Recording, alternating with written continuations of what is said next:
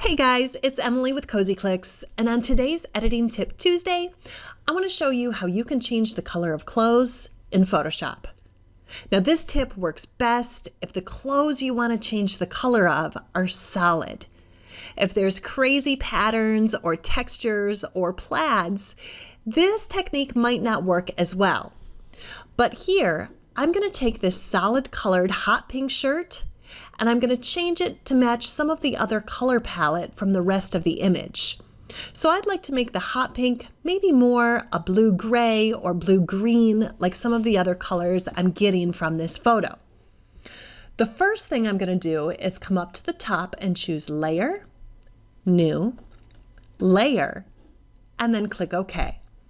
So over here, all we did was create a new layer. Next, we're going to sample some of the colors that we want to change. So here, I'm going to be taking a look at the hot pinks that are in her shirt. I'm going to come up to Select, Color Range. When I do that, I have a new box that pops up. We're going to first change this Select drop-down menu from wherever it's at on your program to sampled colors, because we want to sample just this color range in her shirt. Then we're going to go to Selection Preview and we're going to preview this in grayscale.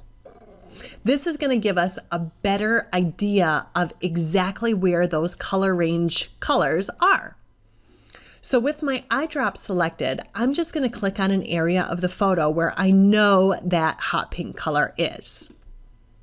And you can see when I do that, it automatically selected just that color range. The rest is all blacked out. Now, if on yours you're noticing there's a lot of colors still popping through, you might want to adjust the fuzziness a little bit. So you can see if mine was up more, there would be more of those color ranges that were selected. So I just brought mine down. So you want to play around with that fuzziness so it really detects the colors that you want to work with. Now, I see there's still some blackened areas on her shirt. That means those colors aren't sampled yet. So I'm going to come over to the plus eyedropper, and I'm just going to click on some of those black areas that were not sampled. And that's looking pretty good.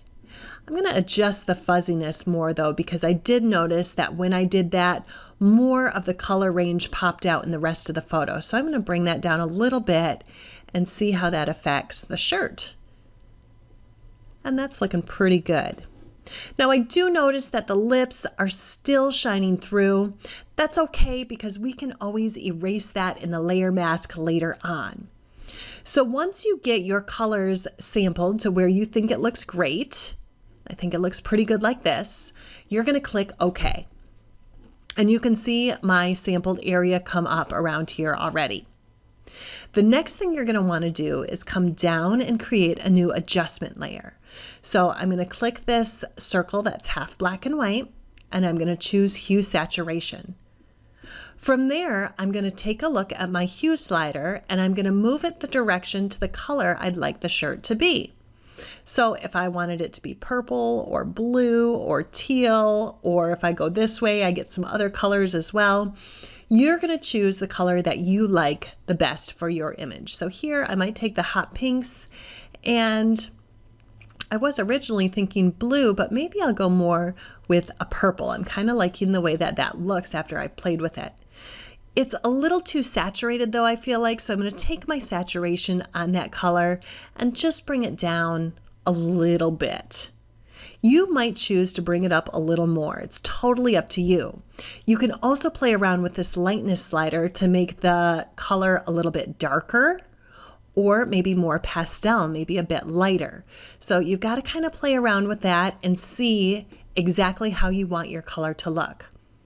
Now, once again, remember how I said that the lips were also changing colors? Well, on this hue saturation layer, the layer mask is right here. So all I have to do is take my brush, set it to black, and erase it off any areas where I don't want that color to pop through. And that's it. Now here it is. Let's take a look. There it is with the hot pink shirt, and there it is with the more purplish blue shirt. And we could have made this just about any color that we wanted to in any shade and saturation. Like I said, it's totally up to you. Play around with it and see how it works for you. And as always, if you do play around with this tutorial and you're over on Instagram, I love, love, love seeing what you come up with. So make sure to mention or tag me. My handle is @CozyClicks over on Instagram, so I can take a peek at what you did with this tutorial. Thank you so much for watching again today, and I would love if you would subscribe to my channel where I will add new tutorials all the time. See you next time. If you'd like to join me in my new portrait editing online workshop, you can for free. You can register in the link below or by going to cozyclicks.com/the workshop. Hope to see you over there.